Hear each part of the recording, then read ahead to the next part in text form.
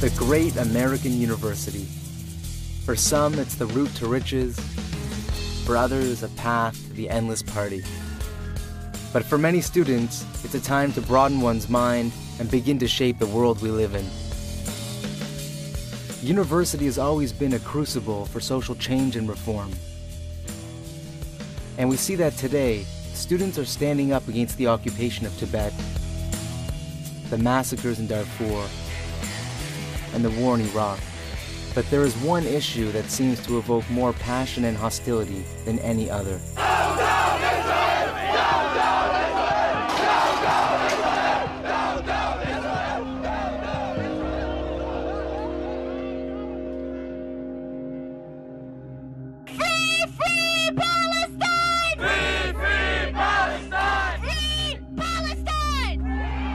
I think the situation on campus generally is a deteriorating one. This is for my grandfather.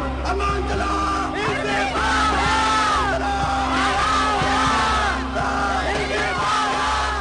The college campus is the battleground for and against Israel and Jewish interests around the country. It isn't a joke. It's not just about people trying to say, here, look what's going on in the Gaza Strip.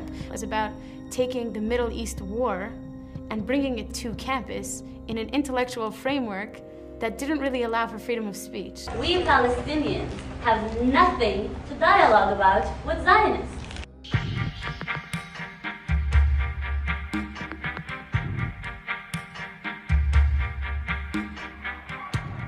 Very often, the more extreme efforts to discredit Israel on the college campus are nothing more than an outlet for good old-fashioned anti-Semitism in a new war.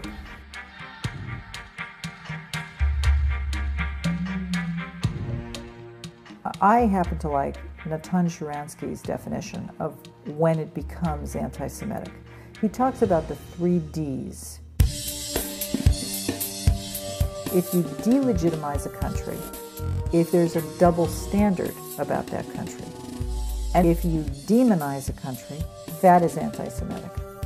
It's delegitimization of Israel, someone who claims that Israel doesn't exist, and for someone who claims that the entire country should be Palestine. Israel really doesn't meet the requirements of a legitimate state. Criticizing Israel's military policies is by far okay by any standards. But the thin red line is when you start to question Israel's existence. Hey, hey! Well, thank you. Ho, ho! Thank you. Israel got to go! Hey, hey! Ho, ho! If history is any indication, there'll be peace when you're gone and when we're in control again. When you talk about dissolving the nation state or destructing the nation state, that is anti-Semitism, because at that point you no longer are talking about helpful critiques and criticism of how to improve that country, but how to get rid of that country. And no other nation state is held in that manner. But it's acceptable to talk about no longer having Israel as a homeland for the Jewish people. Zionism must be destroyed. It must be gotten rid of. Every aspect of it. You have a double standard where other countries are doing terrible things, human rights abuses, but only Israel, the finger points to only Israel, so that it's this double standard.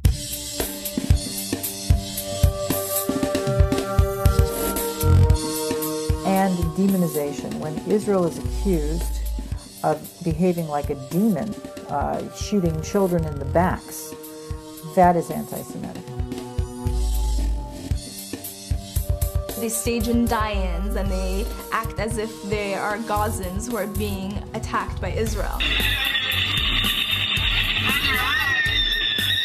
And this is in the middle of campus, so the average person walking by obviously sees it. And they don't always question it, so they automatically see Israel as the oppressor.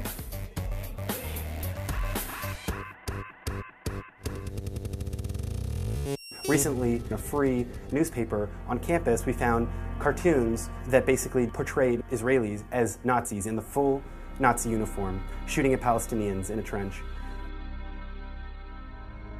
It's despicable, and it's terrible that this stuff is going on, and it really affects Jewish students. Jewish students see these things, and they think, where am I? What is this 1939 Germany? No, I mean, we're in 21st century universities. Unbelievable. Israel, you can't hide! We charge you with genocide! The question is, how do you get people to hate Israel? And however they do that, however they can do it, they will do it. Apartheid, colonialism, occupation, racism, massacre, Holocaust. We know these aren't true. We know that Israel's not an apartheid state. Zionism is not racism. That Israel is not a new Nazi. We know that, but we have to be able to express that, articulate it, and teach others how to do so.